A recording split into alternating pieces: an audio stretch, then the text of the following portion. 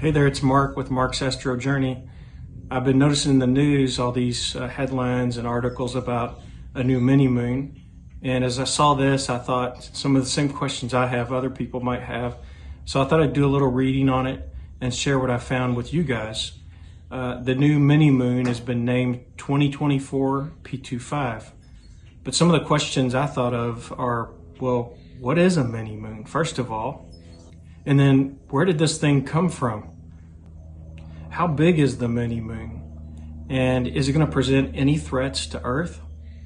And then if you have binoculars you use for sky gazing, or you have a telescope with eyepieces, or even a telescope with astrophotography gear, are you going to be able to see this mini-moon? Will you be able to image it? Which might be pretty cool. And then lastly, how long is this mini-moon going to stick around? So if you enjoy videos on amateur astronomy, astrophotography, I encourage you to click the subscribe button, and let's jump right in and see what answers I found to some of these questions.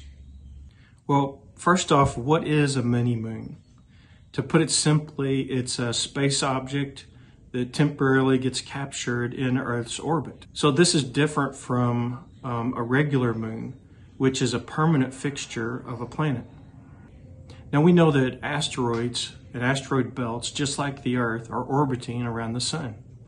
And sometimes as the different objects in the solar system interact with each other, like the proximity of one object with the other, as that interaction occurs, their gravity influences the other objects.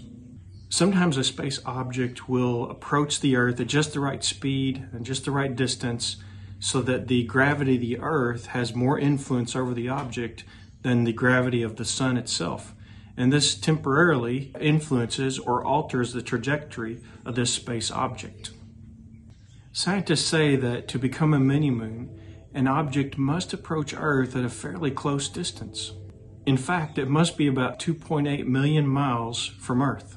It must be traveling at the right speed as well, which is about 2,200 miles per hour, before this interaction between the Earth and this other space object takes place, where it's sufficient enough to influence the trajectory of the object. So we can think of mini-moon events as coming in two flavors. First, there's the long episode mini-moon event. This is where the space object completes one or more orbits around the Earth. And then in addition to that, these typically last for 1 or more years. Secondly, we have short episode mini-moon events. And in these, the object typically doesn't complete an entire revolution or entire orbit around the Earth. And these mini-moon events may only last for days, weeks, or a few months. So the next question is, where did this asteroid actually come from? So researchers say that 2024 P25 is originating from the Arjuna asteroid belt. Wikipedia has some interesting information about the Arjuna asteroid belt. It says that the Arjuna asteroids, are also known as the Arjunas, are a dynamic group of asteroids in the solar system. Arjunas are near-Earth objects, or NEOs, whose orbits are very Earth-like in character, having low inclination, orbital periods close to 1 year, and low eccentricity. They constitute a dynamically code group of small NEOs that experience repeated trappings in the 1-to-1 mean motion resonance with the Earth. So the next question is, just how big is the asteroid 2024 P25, or this new mini-moon? Well, some of the early reports indicated they thought it might be somewhere between like 16 and 138 feet across. But more accurate reports came out as they studied a little bit more. And the most recent indication is it's about 33 feet across. So to help us think about how big is this asteroid 2024 P25, we can think of a couple common items we're familiar with. How about a school bus? The average school bus is something around close to that, 33 feet long. And then another one, if you've ever been to one of the shows for orcas, the adult orca gets to be about 32 feet long. So it kind of gives you a general idea of how long or how far across is this asteroid. And it gives us an idea of really how small it is, right? One of the next questions that comes to mind is, will this be a threat for Earth? Well, it was first spotted on August 7th by the NASA-funded ATLAS system. And that's a doozy of an acronym. So I'm gonna read what that actually stands for. It's Asteroid Terrestrial Impact Last Alert System. So this is located in the island of Maui in Hawaii. Wow, the name of that system sounds pretty menacing, doesn't it? ATLAS, or Asteroid Terrestrial Impact Last Alert System. But fortunately, scientists have done their studies and discovered that the path of this asteroid, this trajectory, in this temporary orbit around Earth doesn't present any threat to Earth. It's not going to have an impact where there'd be any danger presented to humans. So this next question is one of the most interesting ones for me. If you have binoculars for stargazing, or you have a telescope with eyepieces, or you typically use your telescope with like a CMOS camera to take imaging of, deep sky objects or the planets. So what do you think? Are you going to be able to observe this mini moon while it's here? Or do you think you'll be able to take an image of it? When you leave your comment about that, please leave a list of your equipment that you're going to use for observing or imaging so that we can have a better idea of how you're going to accomplish that. So when it comes to observing or imaging, the first thing we have to consider is the size of the mini moon. So once again, the studies have shown it's about 33 feet across. So to put that in perspective again, let's think about the average school bus, about how long the average school bus is. Or we can think again about that other example of the orca, the adult orca, and about how long that is. We can see our permanent moon very easily, but it's really big in comparison. How big is it? Well, the moon has a diameter of about 2,159 miles. I guess there could be various statistics reported. That's one of them I found. It seems to be fairly close to accurate. So obviously 33 feet in comparison to something that has a diameter of over 2,100 miles, that's a huge difference, right? But not only will the size of the mini moon make it a challenge to observe or to image, it's also not very bright. It's a dim object. And when you look at anything about astronomical objects, you find that they're often measured in magnitude, which gives us an idea of the brightness of the object. And there's also something called apparent magnitude, or what the magnitude appears to us from our perspective or a viewer on Earth. But when we think about the magnitude of space objects, we have to remember that the measurement of magnitude is kind of reverse of what we might expect. Usually we think of a bigger number as being something larger or greater. But in this case, the higher the number, the dimmer the object, and the lower the number, or even if it goes into the negative, the brighter the object. So this also is a good way to think about what is it going to be like to try to observe or image this mini moon. So normally it's said that a human can only observe visually an object that has a magnitude of about a positive 6.5. But this asteroid or mini moon, known as 2024 PT5, it has a magnitude of 27.59 something. So think about that.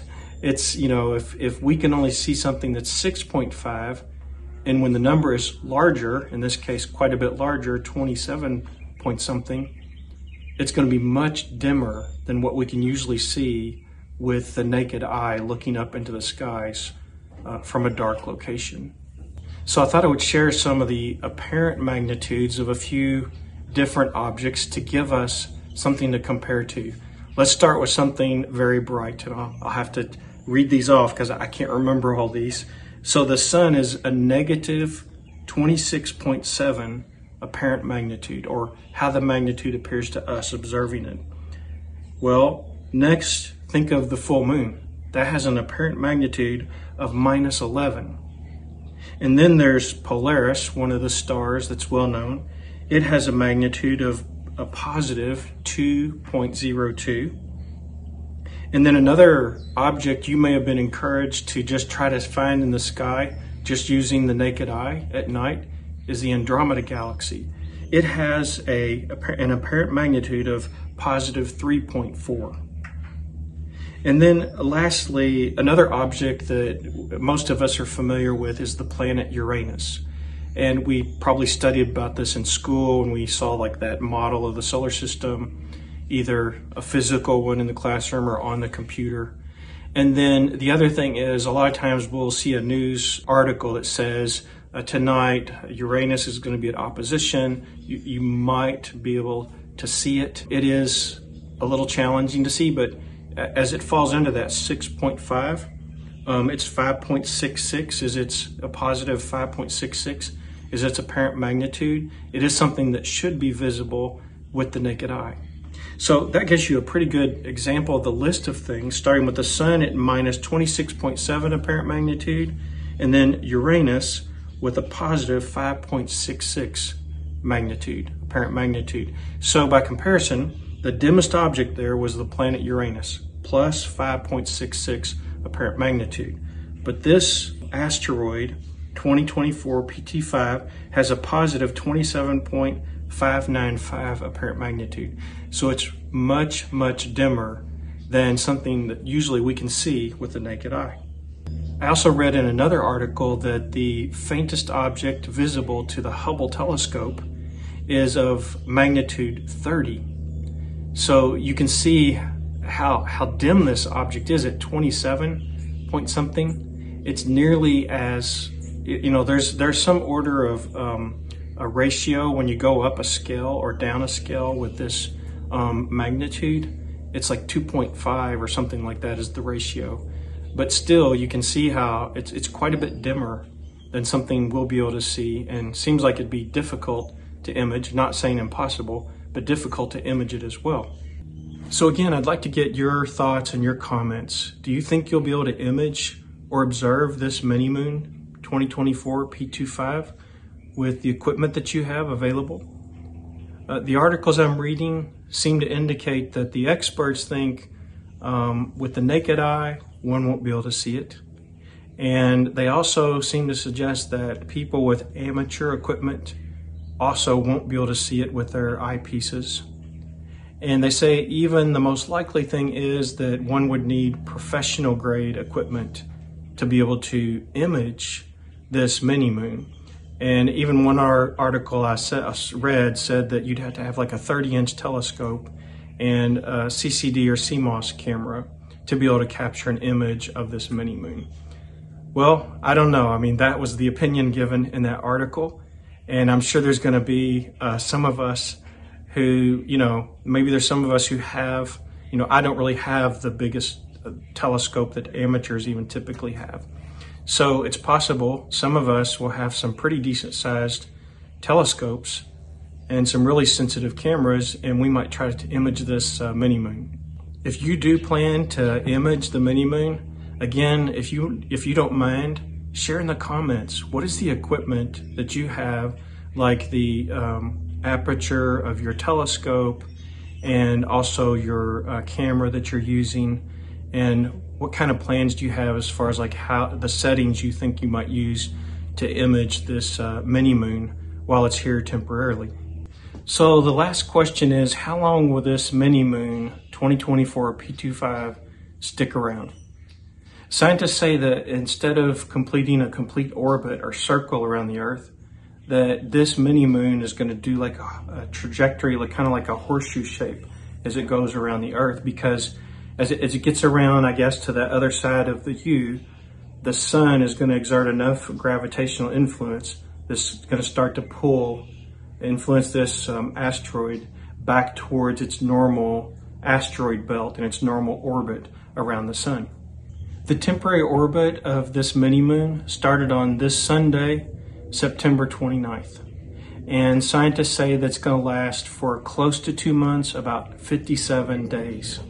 So on November 25th, this asteroid will escape the gravitational pull of Earth again, and it's going to return to the Arjuna asteroid belt and become part of that asteroid belt again and continue its orbit around the sun. Interestingly, scientists say that this visit to Earth and this temporary semi-orbit around the Earth won't be the last time that 2024 PT5 visits Earth. Actually, in the year 2055, if any of us are around then in 2055, that this also will be influenced again by Earth's gravitational pull enough to become a mini moon on another occasion. I hope you found this video informative and interesting about the new mini moon. And if you do enjoy watching videos about amateur astronomy and amateur astrophotography, I encourage you to subscribe to my channel. Please leave any comments or your own experience learning about this mini moon or other things you enjoy with astrophotography. And I'm wishing you clear skies.